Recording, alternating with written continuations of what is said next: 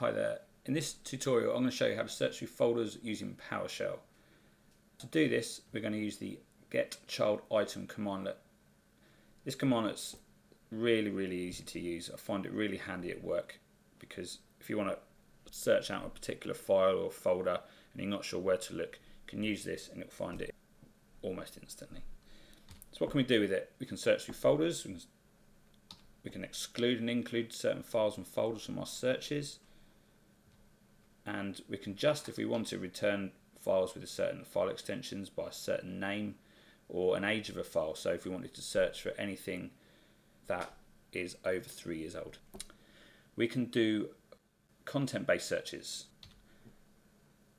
and most of all it's really easy to use. So let's get started and let's have a look in PowerShell. So here we are in PowerShell, the PowerShell ISE. I am going to just type in Get ChildItem, and as you can see PowerShell prompts me this is the command that I want. I'm going to search in path of the location I want to search through, and I'm going to search through program files and common files. Let's search through there. Well, first of all, let's just search through program files. So this is the standard results that returned, but let's say for argument's sake I'm not happy with just these 4 values and I want to see what else can be returned. I can use get member. Now what this will show me is every property that can be returned from this commandlet. So you see these properties down here? This is what I can search on. So let's say I wanted to search on FullName. Do your pipe and select FullName. Perfect. This shows you everything within program files. But now what happens if I want to see what's inside this Android folder or any of these folders in here? What I can do is I can use the recurse switch, and the recurse switch will search through the first folder, then it'll go to the next folder and search everything with inside that, and so on. So as you can see, rather than return a lot of results, let's just have a look at common files. It's returning every file. You can see that by the file extensions there. Now let's say I wanted to return the creation date of those as well. So I could type in creation date, followed by a comma.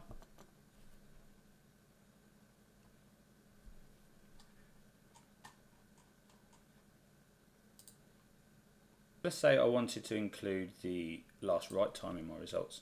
I could enter last write time, and that will return here.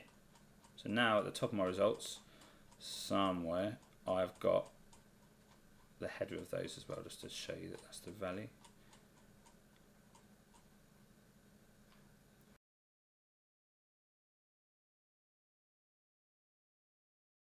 Now let's say I wanted to sort these by, I could do a sort, last write time, if I can click sort, sort by last write time.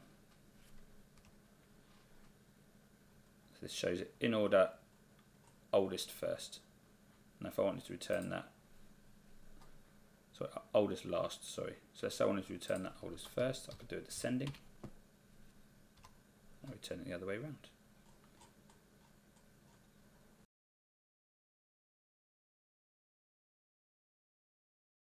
So what happens now if I just want to search through those folders and find all XML files, for example?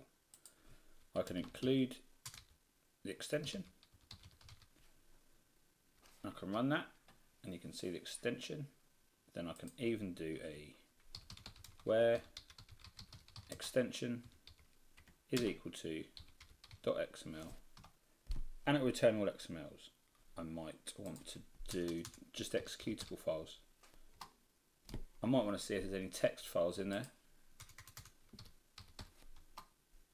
and it shows me there's a few. So that's how you filter your results with this commandlet. It's a fantastic commandlet, and try and have a think how you could start to use it at work. If you've got any processes or tasks in the morning where you've got to search through a lot of folders and find out if a file's actually arrived, because you could create this script to see if it's actually there rather than search through yourself. little ideas like that. So we have this last part here. So remember to use the recurse switch. This will allow you to search through all folders.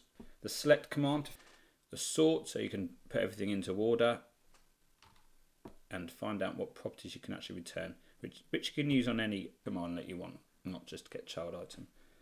But I hope you've enjoyed this lesson. If you've got any questions, please include them in the comments below. Thank you.